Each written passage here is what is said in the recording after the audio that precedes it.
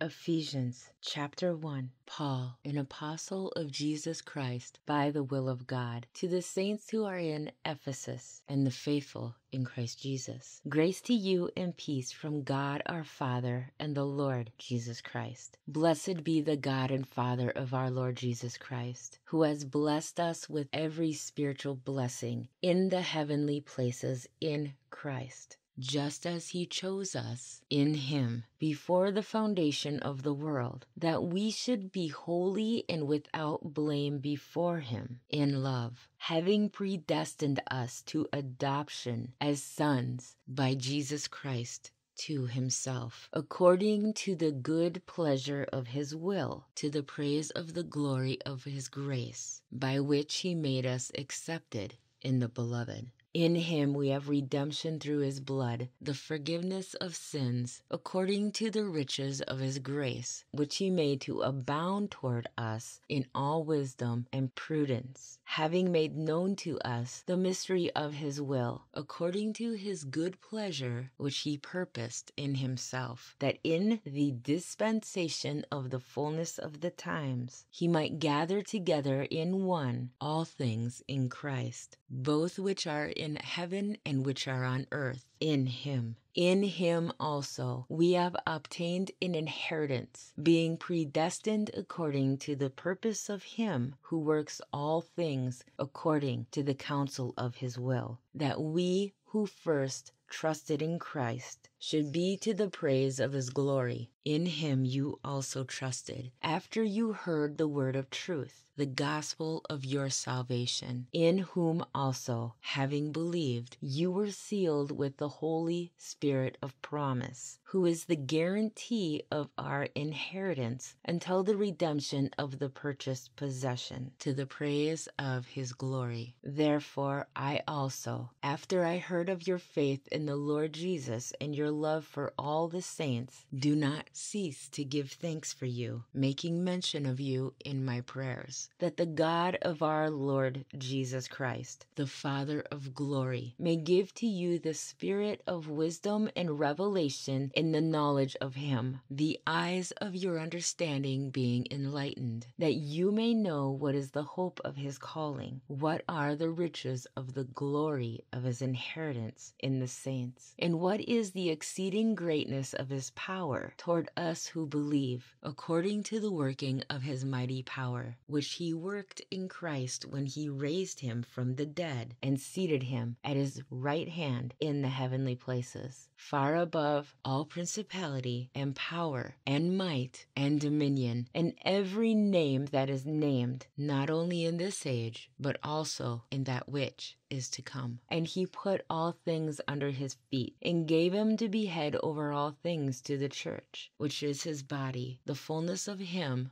who fills all in all. Chapter 2. And you he made alive, who were dead in trespasses and sins, in which you once walked according to the course of this world, according to the prince of the power of the air, the spirit who now works in the sons of disobedience, among whom also we all once conducted ourselves in the lusts of the flesh, fulfilling the desires of the flesh and of the mind, and were by nature children of wrath, just as the others. But God, who is rich in mercy, because of his great love with which he loved us, even when we were dead in trespasses, made us alive together with Christ. By grace you have been saved, and raised us up together, and made us sit together in the heavenly places in Christ Jesus, that in the ages to come he might show the exceeding riches of his grace in his kindness toward us in Christ Jesus. For by grace you have been saved through faith, and that not of yourselves, it is the gift of God, not of works, lest any man should boast. For we are his workmanship, created in Christ Jesus for good works, which God prepared beforehand that we should walk in them. Therefore, remember that you, once Gentiles in the flesh, who are called uncircumcision by what is called the circumcision made in the flesh by hands, that at that time you were without Christ, being aliens from the commonwealth of Israel, and strangers from the covenants of promise, having no hope and without God in the world. But now in Christ Jesus, you who once were far off have been brought near by the blood of Christ. For he himself is our peace, who has made both one and has broken down the middle wall of separation, having abolished in his flesh the enmity, that is, the law of commandments contained in ordinances, so as to create in himself one new man from the two, thus making peace, and that he might reconcile them both to God in one body through the cross, thereby putting to death the enmity. And he came and preached peace to you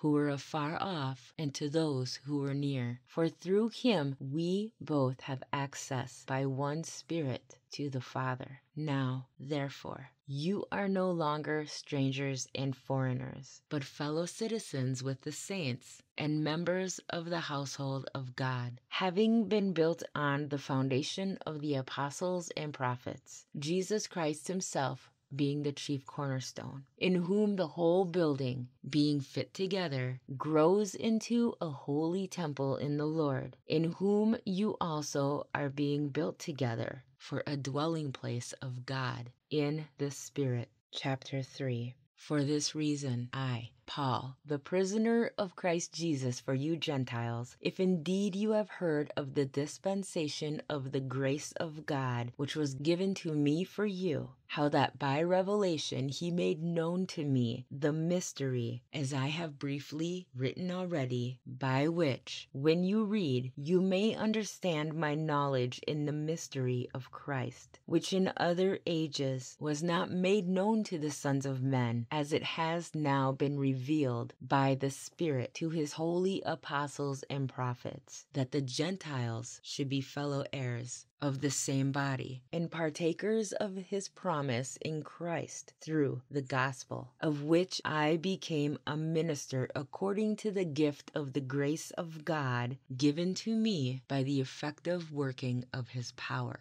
To me, who am less than the least of all the saints, this grace was given, that I should preach among the Gentiles the unsearchable riches of Christ, and to make all see what is the fellowship of the mystery, which from the beginning of the ages has been hidden in God, who created all things through Jesus Christ, to the intent that now the manifold wisdom of God might be made known by the church to the principalities and powers in heavenly places, according to the eternal purpose which he accomplished in Christ Jesus our Lord, in whom we have boldness and access with confidence through faith in him. Therefore I ask that you do not lose heart at my tribulations, for which is your glory. For this reason I bow my knees to the Father of our Lord Jesus Christ, from whom the whole family in heaven and earth is named, that he would grant you, according to the riches of his glory, to be strengthened with might through his Spirit in the inner man, that Christ may dwell in your hearts through faith, that you, being rooted and grounded in love, may be able to comprehend with all the saints what is the width and length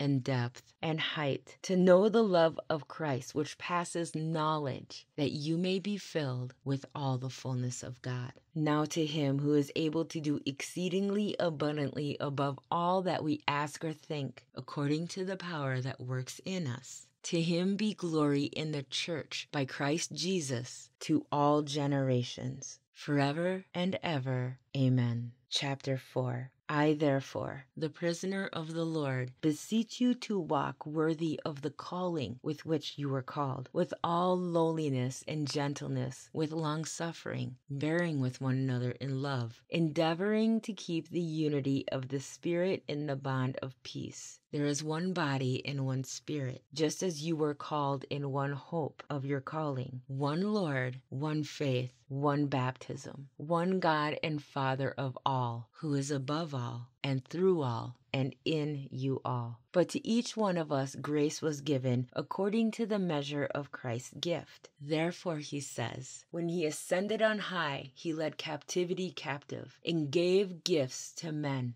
Now this, he ascended, what does it mean but that he also first descended into the lower parts of the earth? He who descended is also the one who ascended far above all the heavens, that he might fill all things. And he himself gave some to be apostles, some prophets, some evangelists, and some pastors and teachers, for the equipping of the saints for the work of ministry, for the edifying of the body of Christ, till we all come to the unity of the faith and the knowledge of the Son of God, to a perfect man, to the measure of the stature of the fullness of Christ, that we should no longer be children, tossed to and fro and carried about with every wind of doctrine by the trickery of men and the cunning craftiness of deceitful plotting, but, speaking the truth in love, may grow up in all things into him who is the head, Christ, from whom the whole body, joined and knit together by what every joint supplies, according to the effective working by which every part does its share, causes growth of the body for the edifying of itself in love. This I say, therefore, and testify in the Lord, that you should no longer walk as the rest of the Gentiles walk, in the futility of their mind, having their understanding darkened, being alienated from the life of God because of the ignorance that is in them, because of the blindness of their heart, who, being past feeling, have given themselves over to lewdness, to work all uncleanness with greediness. But you have not so learned Christ, if indeed you have heard him and have been taught by him, as the truth is in Jesus, that you put off, concerning your former conduct, the old man which grows corrupt according to deceitful lusts, and be renewed in the spirit of your mind, and that you put on the new man, which was created according to God in true righteousness and holiness. Therefore, putting away lying, let each one of you speak truth with his neighbor, for we are members of one another. Be angry and do not sin. Do not let the sun go down on your wrath, nor give place to the devil. Let him who stole steal no more, but rather let him labor, working with his hands what is good, that he may have something to give him who has need. Let no corrupt word proceed out of your mouth, but what is good for necessary edification, that it may impart grace to the hearers. And do not grieve the Holy Spirit of God, by whom you were sealed for the day of redemption. Let all bitterness, wrath, anger, clamor, and evil speaking be put away from you, with all malice. And be kind to one another, tender-hearted, forgiving one another, even as God in Christ forgave you. Chapter 5. Therefore, be imitators of God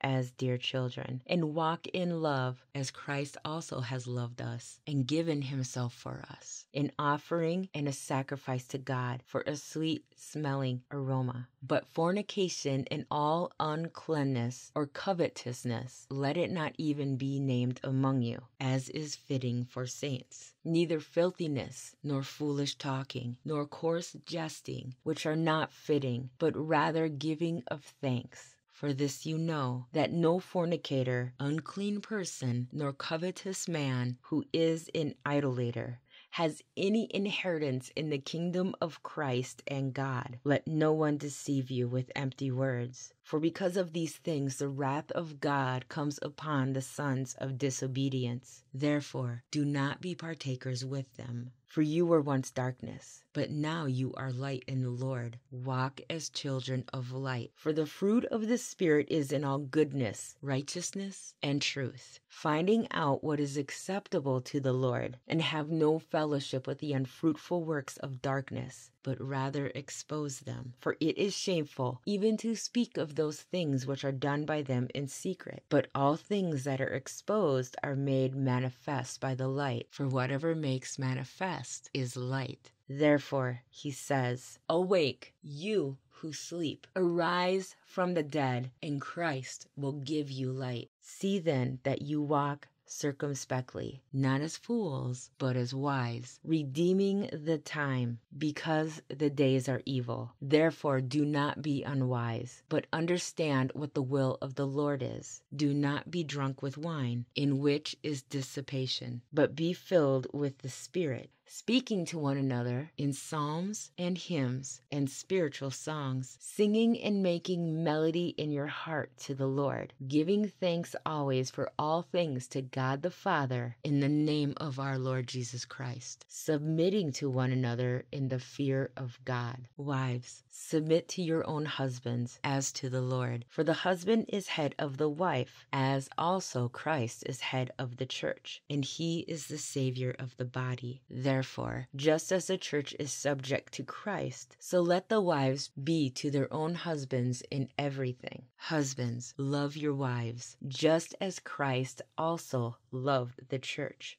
and gave himself for her, that he might sanctify and cleanse her with the washing of the water by the word, that he might present her to himself a glorious church, not having spot or wrinkle or any such thing, but that she should be holy and without blemish. So husbands ought to love their own wives as their own bodies. He who loves his wife loves himself. For no one ever hated his own flesh, but nourishes and cherishes it, just as the Lord does the church. For we are members of his body, of his flesh, and of his bones. For this reason a man shall leave his father and mother and be joined to his wife, and the two shall become one flesh. This is a great mystery, but I speak concerning Christ and the church. Nevertheless, let each one of you in particular so love his own wife as himself, and let the wife see that she respects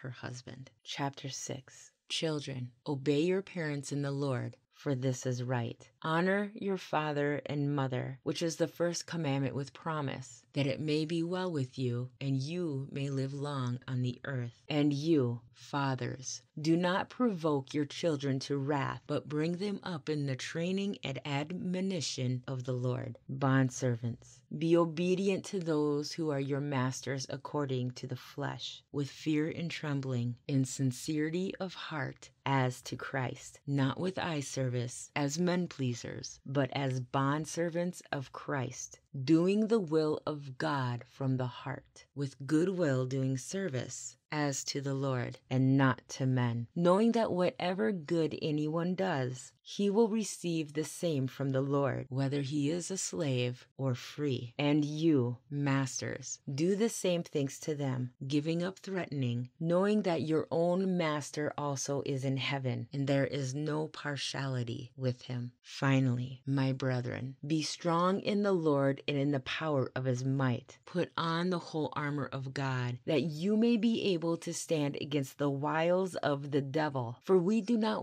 wrestle against flesh and blood, but against principalities, against powers, against the rulers of the darkness of this age, against spiritual hosts of wickedness in the heavenly places. Therefore, take up the whole armor of God, that you may be able to withstand in the evil day, and having done all, to stand. Stand therefore, having girded your waist with truth, having put on the breastplate of righteousness, and having shod your feet with the preparation of the gospel of peace. Above all, taking the shield of faith, with which you will be able to quench all the fiery darts of the wicked one, and take the helmet of salvation and the sword of the Spirit, which is the word of God, praying always with all prayer and supplication in the Spirit, Spirit, being watchful to this end with all perseverance and supplication for all the saints, and for me, that utterance may be given to me, that I may open my mouth boldly to make known the mystery of the gospel, for which I am an ambassador in chains, that in it I may speak boldly, as I ought to speak, but that you also may know my affairs and how I am doing.